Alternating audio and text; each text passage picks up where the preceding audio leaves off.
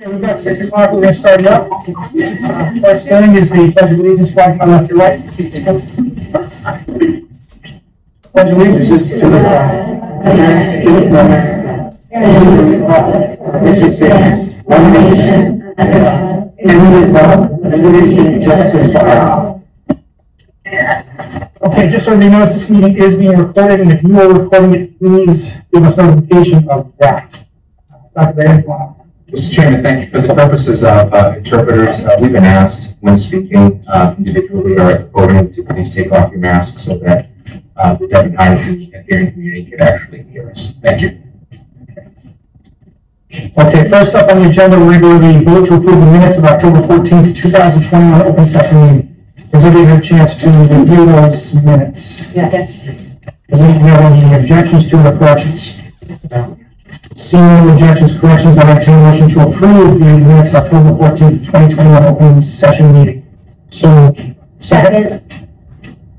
All those in favor, Joe, we still move on. Let's go down to that now. Yes, you still move on. All those, okay. Mrs. Gallagher? Yes. Mrs. Starr? Yes. Mr. Sheedy? Yes. And Mr. Savas is yes. Next up is our warrants.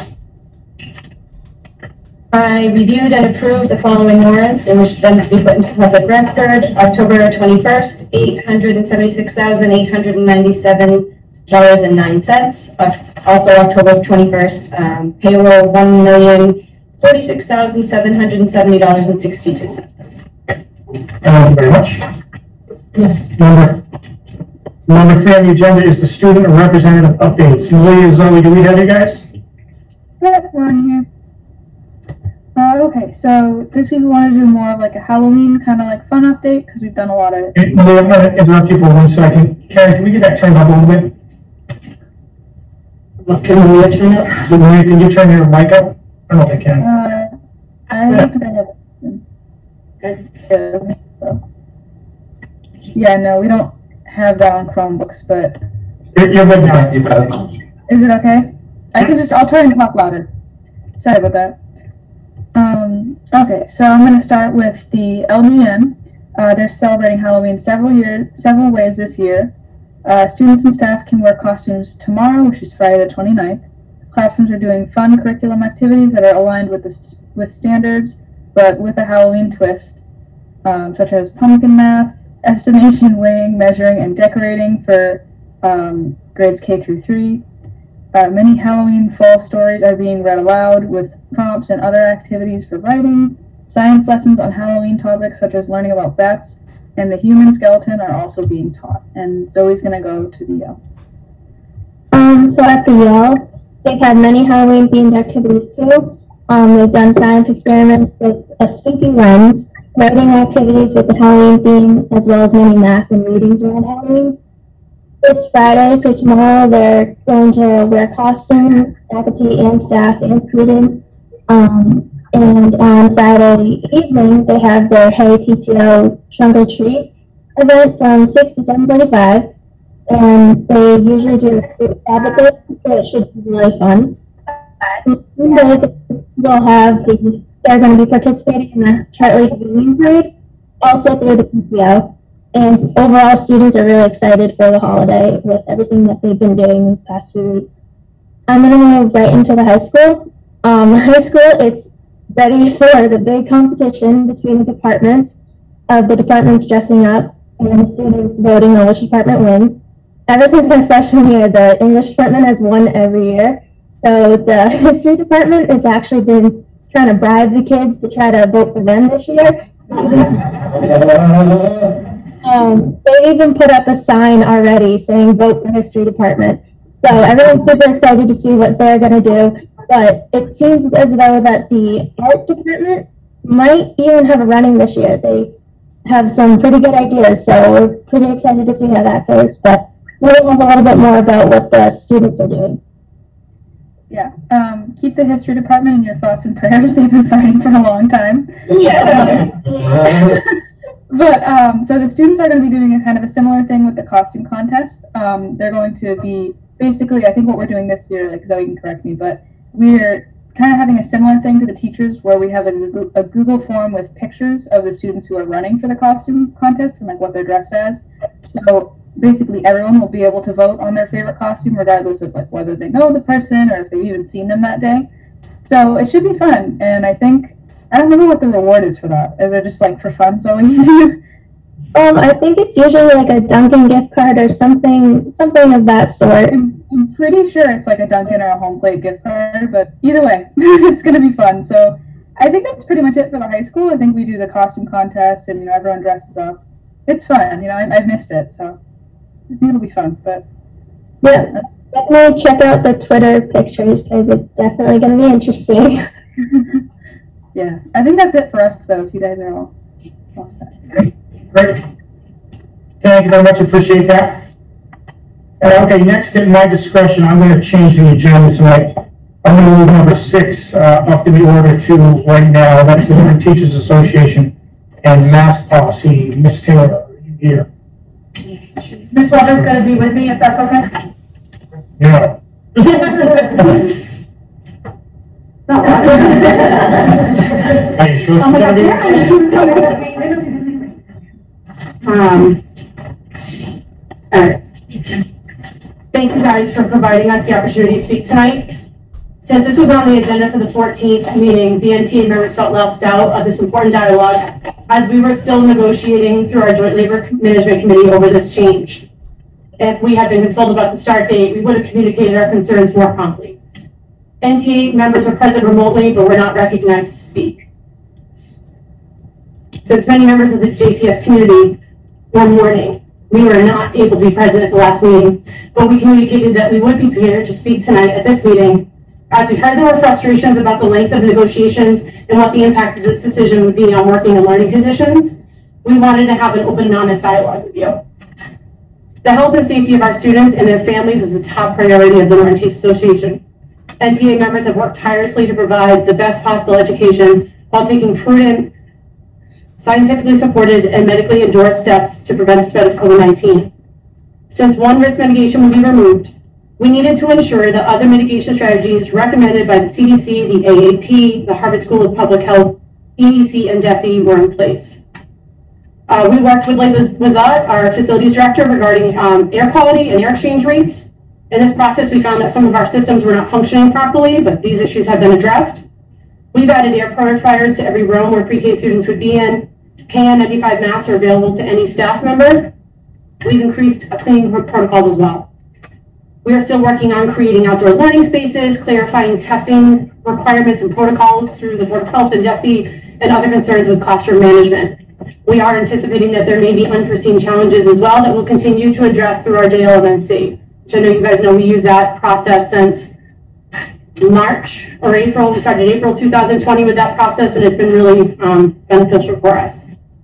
As we were reviewing what mitigations need to be implemented, we met with the pre-K staff several times to understand their questions and get their answers. I know that there have been, like, this topic has been discussed before, but myself as president of the association, I can't speak on those topics unless I'm able to meet with them. So that's what we did. And the pre-K staff felt they wanted to have their collective voices be heard. So Amy, whoever is going to read that statement right now.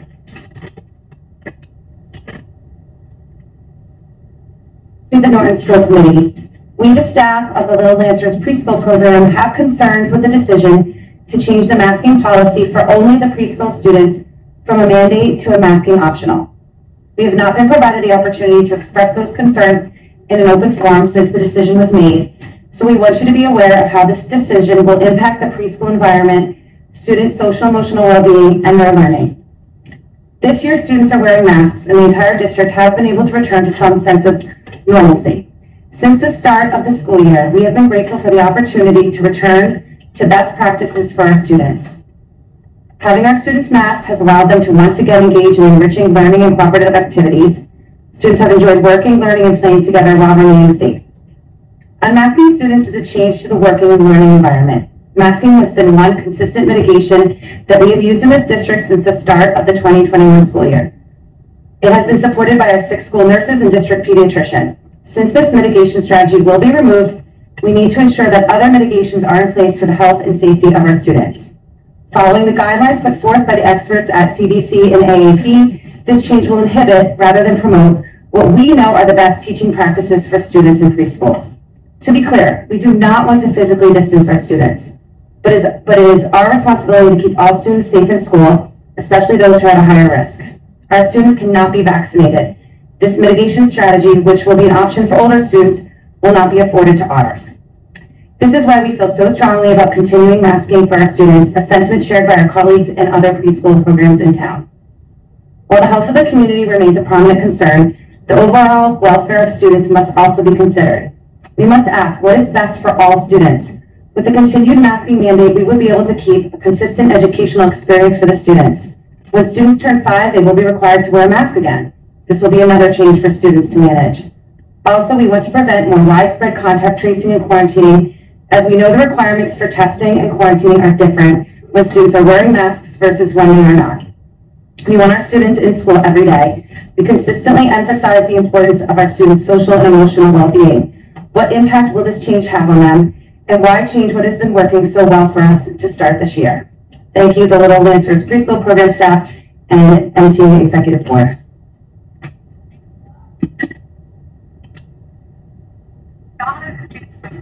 What I think is so special about Norton is the relationships built. And we understand that there is work to be done. And as always in the past, we hope this process will be open and honest. We truly value and take pride in the fact that we do have a great working relationship with the administration and school committee. And even though we disagree on this topic, we are committed to continue to bargain with you in good faith moving forward. There are so many exciting things that are happening here in Norton, and it's because, and these things aren't able to happen in other districts, right? We've talked about that a lot. There's something about what we are able to do here that has been amazing. And we've spent a lot of times working on these things and building these positive relationships. And we want you to know that that's not going away. Like that for us, we know that that's there, but we just wanted to have a chance to be able to get everybody together, have our collective voices heard, and just that understanding that we didn't feel that we were able to comment about this last week, or not last week, I apologize, on the 14th, due to the state that our community was in at that time. So I apologize if it felt as though that was not the case for us. I'm very passionate about how much I am proud to be a leader here in Norton, and it is because of what we're able to do. So I truly appreciate you guys having us on the agenda tonight and hearing us. And again, we know that not everyone feels the same way, and that's okay. We just want to be able to have our voices heard. So we appreciate that. Okay, thank you for your comments. We appreciate it. Mr. Schleicher, you had requested a grant statement as well, I believe.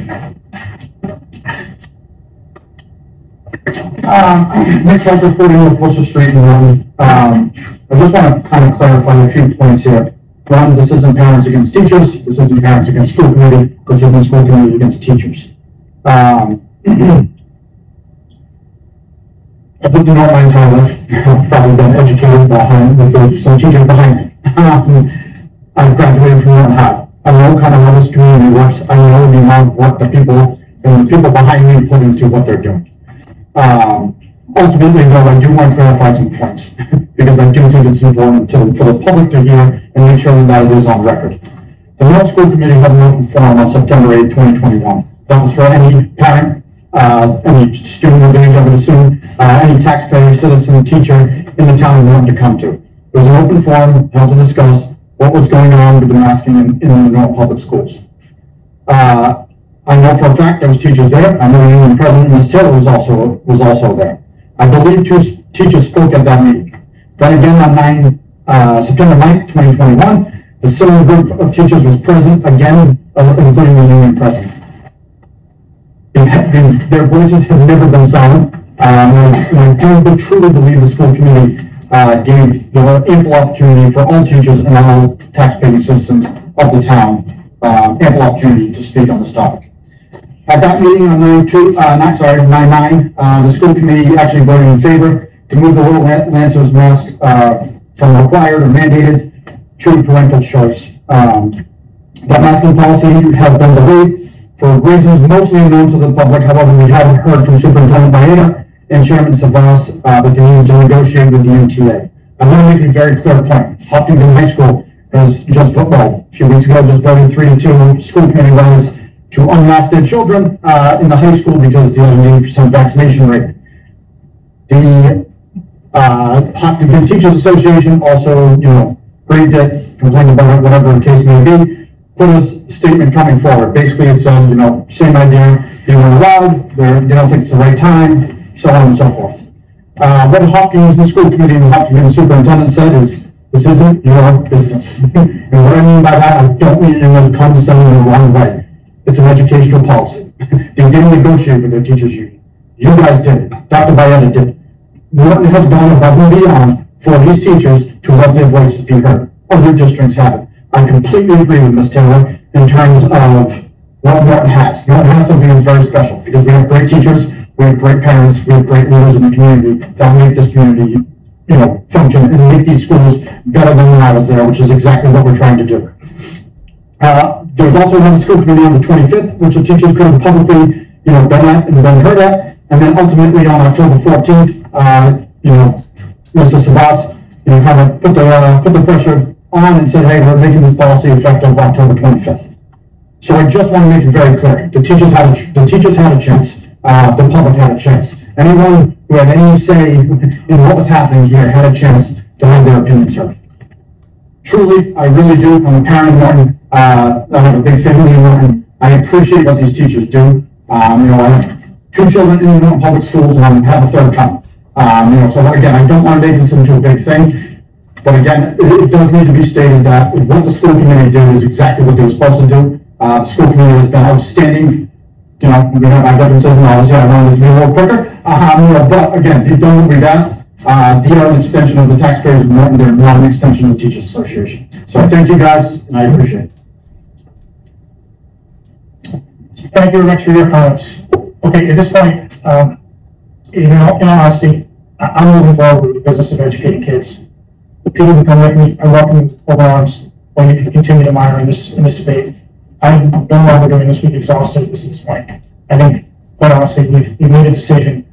We made it based on what we thought was a good, sound, logical judgment, and that is going to be for us at the end of this debate. So we are now moving on. Thank you for your comments. I appreciate it. We're not going to have comments from general public today. Sorry, that's it. We're not, guys. It's policy. It's policy, and it's my discretion as chair. I think we're done with this debate. We're moving forward. That's it. So. All right, next up, we have digital learning specialist, Karen Winsler. Hi, everyone. This is going to be weird. I might have to move. Aren't you in the room? I am. So I am in the room. I'm monitoring the tech piece, right? So I am going to share my screen and do a brief update about our new digital learning specialists that we have in the district. We were very fortunate with all the kind of craziness of the last 2 years to have the support of the school committee to get staff to support our teachers with technology. So let me share this.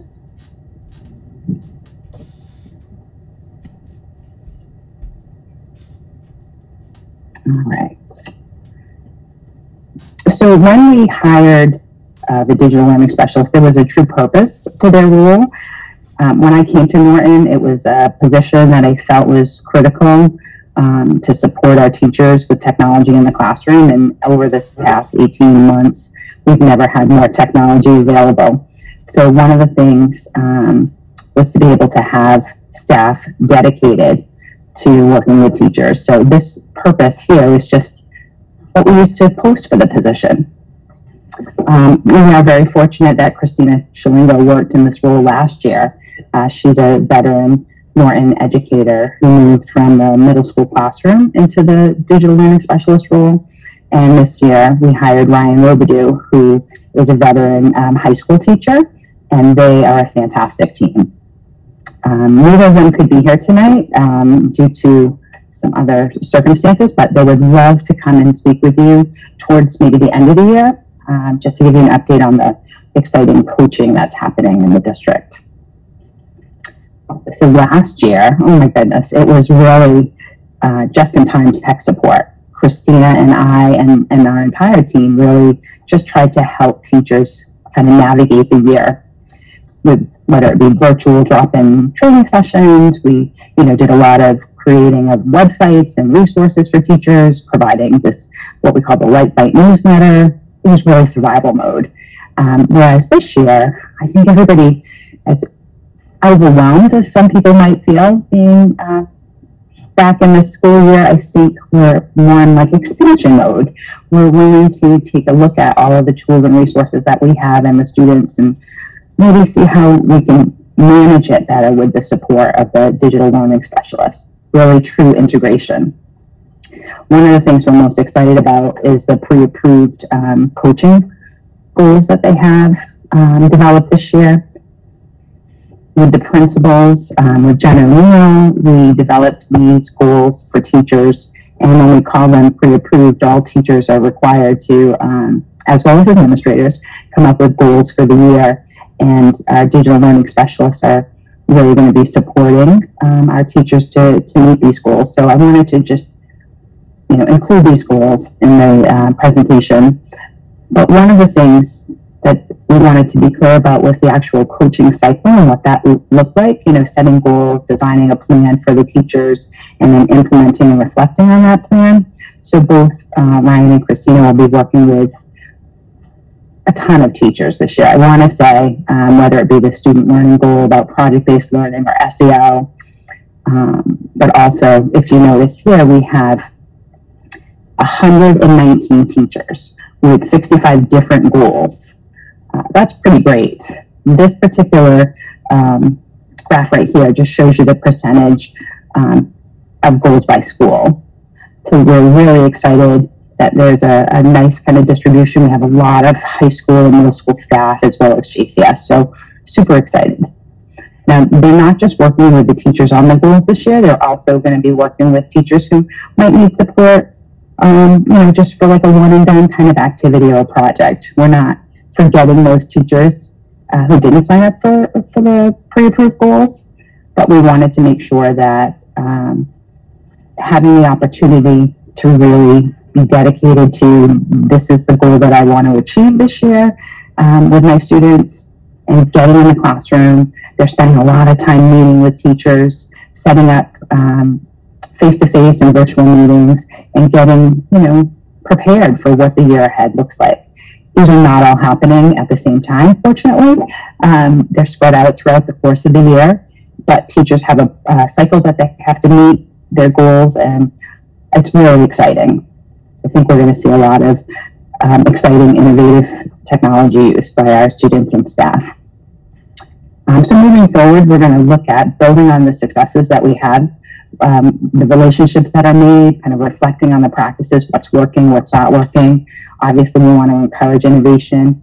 Ryan, we were talking today about Computer Science Week, kind of coding week coming up in December, and he's got some great ideas about that. So we want to encourage teachers to take more risks, and I think both just Christina and Ryan's personalities and their teamwork is really going to shine this year to be able to support with our, actually all of our students and staff. So we're really excited. And that is my update. If you have any questions? Any questions? I just want to say thank you, Karen, because if it wasn't for you spearheading everything from the very beginning, our kids would not have been one-on-one when the world shut down. And I think that's commendable to you, especially where other districts were scrambling, trying to get the technology and the pieces in play that we already had. So we were already well ahead of the game, and I appreciate you and your team, because without that, it wouldn't have happened. So thank you. Thank you, because with your support and obviously our entire team, we are very, very fortunate. My technology team is amazing, but the whole administrative team really is on board with this. I think looking at the digital learning specialist position this year, people are getting it, like understanding the true need for people to get that one-on-one support. And you all in the school committee have just been tremendous supporters of technology. So thanks. Very quickly, I'll say to Mrs. Stern for saying, another facet to that, it was the teachers who adapted so willingly and easily when the world shut down. So thank you very much. Yeah, thank you, Mr. Chairman. I think it's really important just for the public, and since we have a lot of staff and folks from outside here tonight, that these positions came about through your process of utilizing school choice funds to make sure that we were able to start this. And that's important because we didn't, cut a position in the operational budget to do this in any way, shape, or form. What we did is we took direction from Karen, from our staff as well, and then to review year 1, year 2, and then year 3, it will be in the operating budget as we did with full day K, as we've done the curriculum purchases and all of that. But that's how this came about, was through the 168 students that are here, bringing in about $1 million a year to the district. Thank you. And thank you, Karen and your team. Thank you very much. And I will again acknowledge what you're saying. And I'm on the record when I say this, but that million plus is not extra money. It actually ended up covering some serious shortfalls in budgets in past years. So when people think about that, I urge them not to think about it like this found money, which is a phrase we hear so often. Free cash. Right, free cash, found money. Down in my backyard, found $1 million. Doesn't work that way. It saved jobs. It saved our education system. So kudos to you for recommending that in the first place. So thank you. Any other questions on the data learning? No? Okay. We are going to move on to the discussion and vote. Are we doing this or are we not doing this? What do we decide? This is up to you guys. So there's two different ways of doing the resolution. Typically, the committee will vote on each of the Massachusetts Association of School Committees resolutions at their conference, which is this year held physically at a place like it's been in the past, but only a certain number of folks were allowed in, and then they went to virtual. During one of the 3 days, there's an actual resolution vote that takes place. There's a resolution that comes up. It's explained by the maker of the resolution. A discussion takes place, the vote takes place, and they do that for 5 or 9 or 10 sometimes. They pull them out to let you do. This year you have 9. Saturday. Yeah, and that's on Saturday. The other way to do it is you can not vote on it, but give a consensus to Ms. Stern, whoever is going to be your rep, and that consensus may be that you're voting to support her support for these, or there's one that you really want to discuss, and you're really, as a committee, don't have a fan favorite on the other 8 or so on and so forth. So you have options. Okay, how do you feel about this? So in reading this, there's really only one that I would consider really having a dog in the fight, as they say, which is Resolution 6, the alternative to MCAS. I'm not a huge fan of MCAS. I don't like it. I didn't test well when I was a kid, so it's kind of personal as well. I would be in favor of Resolution 6 so the resolution is finding an alternative to MCAS. I would absolutely support trying to find something other than MCAS. So the resolution as voted would be that the Massachusetts Association of School Committees called upon the legislature to establish a commission to research and analyze alternative means for students to demonstrate academic achievement, which can be used to satisfy graduation requirements for individual students and accountability standards for Massachusetts. Yeah, I would be in favor of that myself. So as you know, I totally believe that that's a very good vote if you decide to support it. But this is not the first time that we're going to set up a commission on MCAS, right? We've commissioned ourselves and nothing happens. We just did it during the pandemic.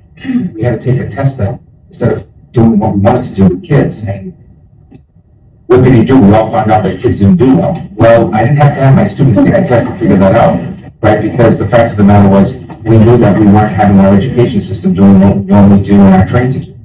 And it's not a diagnostic. I'll challenge that forever, how it's a diagnostic test to figure out what students are. So I think it's important to support it, but I'm concerned that it's once again going to kind of ring around the rosy that MASC is doing. Well, I will agree with that because this will be my 5th conference. It would be my 6th if it wasn't for them canceling during the pandemic. So far, we have voted that teachers would not have to take MTELs anymore. Still taking MTELs, as far as I know. We have voted on MCAS situations before. It's still out there.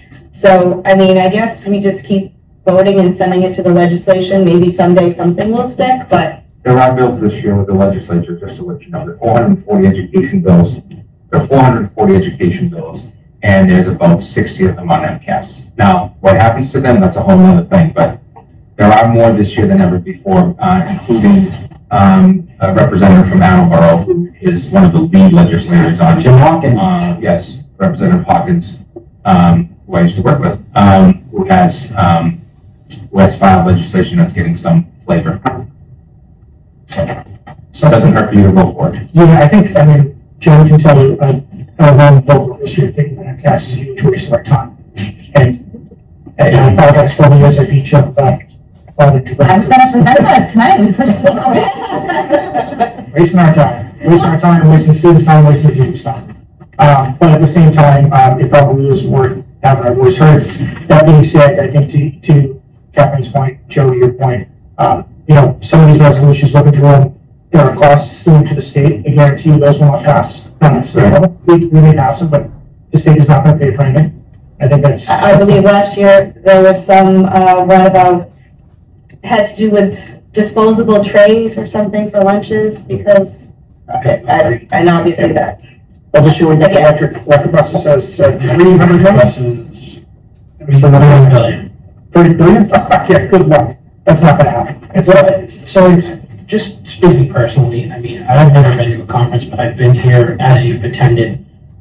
At some point, it's just words, right? And there needs to either be a legislature representative, somebody steps up, or there needs to be a committee to put pressure on the legislature because, quite frankly, some of these, they're going to dictate to us as the local districts, and they're going to say, do it, no money. And that's frankly what I'm quite tired of, right? And that's what I'm worried about too, is that they say, oh yeah, that's a great idea, and then you pay for it. Yeah, that's what I'm tired of. And I mean, a lot of these, again, I don't have kids at recess age. I'll reserve my opinion on the Native American mascots. But I mean, this is just words. Like, it's frustrating as a local board that we take direction from people that just like to talk. And that's the problem I always have with these resolutions. I think one year we went an hour or two on a meeting because it was a really good resolution, and here we are again. Well, I'll tell you this meeting, so it's 9 resolutions. If anybody wants to see it, I can make copies, put it at each school, whatever.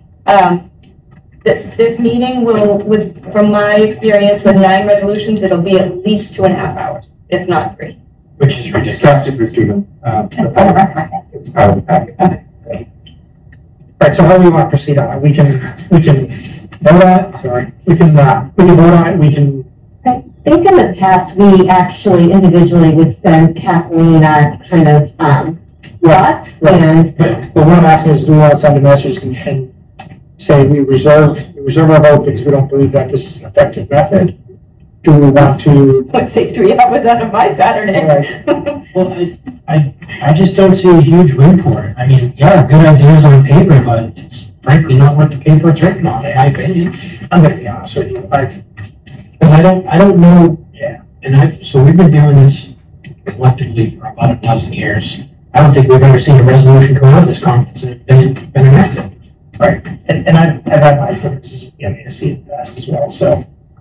Well, I was a school committee member from 1998 to 2004, and I'm still waiting for my resolutions to pass. Right. So, I don't know. I mean, it much like the MCAS itself, are we just wasting our time? I think you'd be better off, Mr. Chairman, on issues that are key to the Norton Public Schools and the Norton community, to the school committee, to take topics up that are called resolutions and go on a different route, which would be to write directly to the president of the association and on behalf of the Norton Public Schools. We really think that this is the key issue that needs to be addressed, and so on and so forth. And then send it to your legislature, send it to the governor, do like you did the last letter that you put out. So, and I would say other than the MCAS one, the other ones, number 9, I'm not a huge fan of dictating dictate speech like that. I think that gets us into a really tricky situation in general. I went through them just for the sake of, as I do every year. There were two that stick out for me.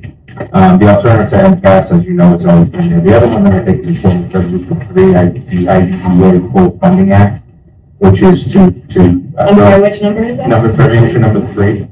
And that act is very dear to me, as you know, because of the idea of how special education is funded. And we're very big supporters of it. I'm just not going to get it.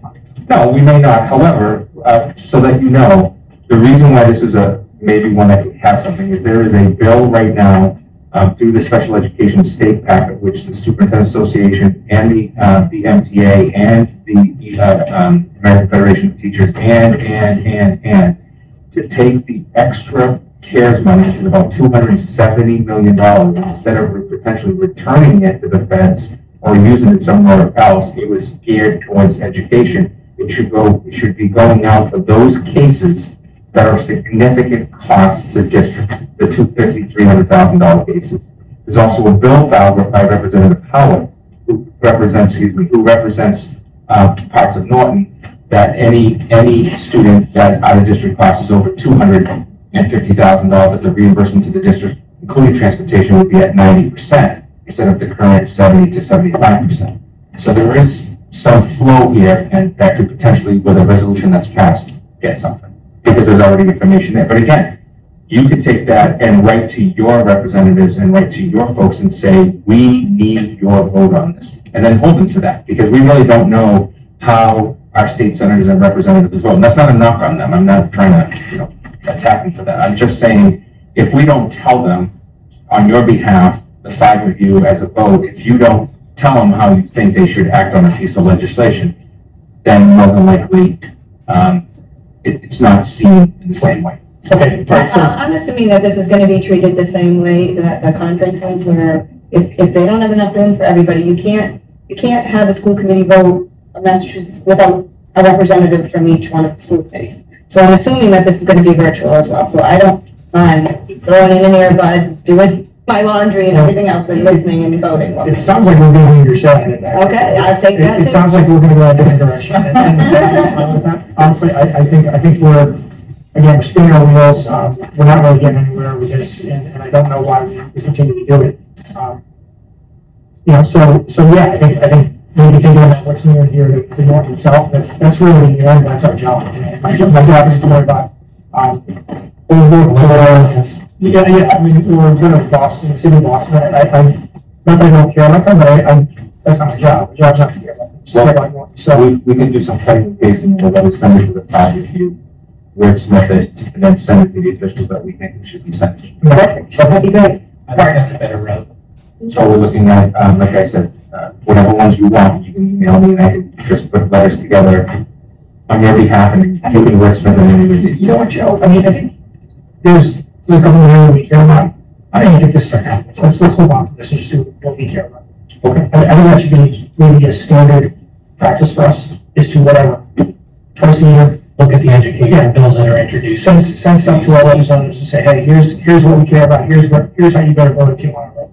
And quite honestly, too, I mean, at these conferences, there's 150, 200 people in the room. There's never been a close vote. I don't think there's ever been a standing vote. It's Sure. Yeah. Okay, any other discussion on this? No? so we have to vote on it because you voted me in last time? Or? You want us to vote you out? Yeah, no, I would have done both last time. You got a no-show count, it's great. We're in the market now. Okay, so we're moving on now, then.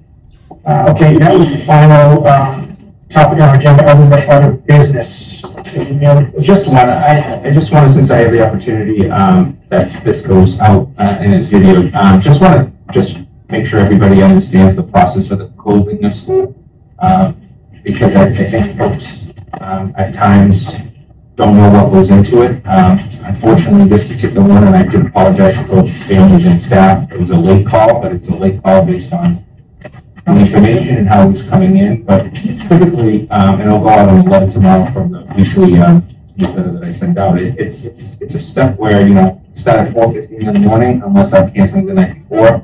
Those are my favorites for the record, for everybody.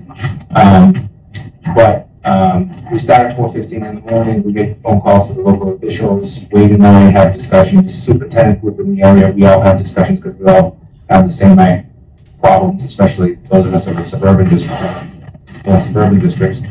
And then we have the National Weather Service information from the town of Norton, as you know, it resides here, so that's a critical one. And we have a gentleman that we actually speak to who works for them, who's actually a resident of one of the communities in the area, not only one resident, that gives us some real deep insight, which is great. We get that to another superintendent. And then we make the decision. So, you know, there's a sign in my office that basically has a big helmet, hammer hitting me on this side of the head that says, you know, day off, and the other side says, you know, go to school. So it's 50-50 on every vote. But we do take it seriously. I know that there are still some families that are out this week. We are open for tomorrow as far as we know. We had a good day today. We did have some students out. I will and have already informed staff about having some flexibility with the students that have been out, especially certain parts of town. When I came into this meeting, we were finally under 2,000. So we're moving in the right direction. But I just want folks to kind of know that, so that it is a process. It's the most difficult decision that I make in terms of the day-to-day operations is the weather. And to be quite honest, taking a snow day, if you will, an emergency day in October is never fun. This is the second year in a row we've had to do that. And I can't think of the last 13 years, so the prior 11 years, as superintendent, having to make that call in October, except maybe a boiler at a school or something like that. So, so right now we're on the 16th of June. We have a Friday left, and then we go into the fall. Thank you. Just on the record, I 100% agree with yesterday's call. I myself was not able to get out of my street. Right. Going left was blocked. It was 2 or 3 streets down. Going right was 100% blocked. So I mean, it's, you know, we've had this discussion when it comes to the winter and the forecast. That's a little different. This is, people couldn't get to school. You know, employees, staff, everybody. You know, it was a bottleneck. Not to mention that if somebody has damage to their house, we don't expect you to. It's the last thing on your mind is, you know, and I know like my kids were antsy last night. We didn't go today, and we didn't go today. I was like, charge your Chromebooks with the generator and go to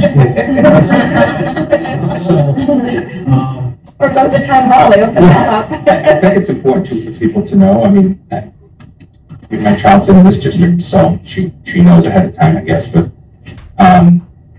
it is a parental decision still. Every decision around the site, unless it's something illegal, the fact is if you think your neighborhood's not safe and you don't want to send your child to school, it's not an excused absence, but we always make that work within the system because, you know, there was a situation on the road where you felt that somebody couldn't drive that way. Parents, I mean, we take kids out for vacation. If you really think it's unsafe, you can make that decision as well. Just out of curiosity, is there a outage number that you look at to say, yeah, we're not having, I mean, I know we had 2 schools without power, so obviously they weren't going, but is there a number in town? National Grid outage map is 800-465-1212. Thank you, Peter. The contact, the number that I always look at in terms of just the weather is when is the storm hitting during the evening, into the morning, everything's around the commute hour. Almost everything. So it's not necessarily the amount of people that don't have power that day is not a factor. I mean, we take that into consideration, but, you know, because we are known as a community that gets a lot of power outages, right? And I can tell you my hometown was almost 100% and just got back this afternoon. So I've been on the generator since that phone call, that wake up at 4:15. There isn't a set number, but it's like anything else. We look at the data to say, okay, if we think, and I'll give you an example. One of the key decisions about yesterday was outage, but the other real key decision was how dark it was going to be out for a bus pickup. That was concerning. And that still happened today in certain areas, I know that, but that was the big one. And then, I mean, most of the power outages in town actually happen after 8 in the morning.